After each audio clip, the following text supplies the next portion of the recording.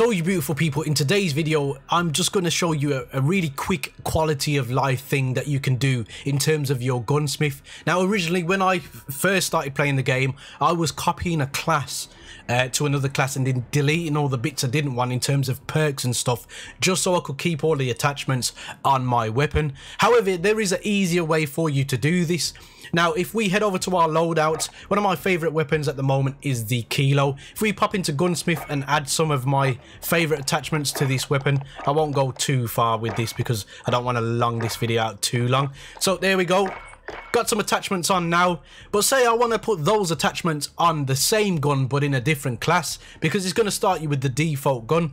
What you can actually do is, if you go back into the gunsmith, you'll see under attachments is a save custom mod. If you press L2 or LT on the Xbox pad, I believe it is. So if we press that, you'll see you'll be able to name it. So we'll just quickly call it track, save that, and then save modification.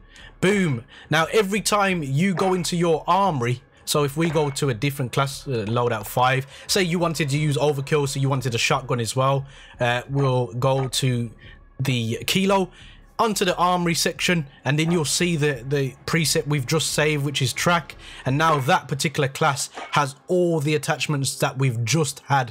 So it saves you having to reset your classes up. It's really quick to do, and it was just literally a quality of life sort of thing. Now if you do want to delete this, if you head over to armory, you'll see there, just press on delete and delete it, and you can actually modify these and then press on update, and that will update the modifications that you've made to save them and basically override what you've previously made. So guys, really short video.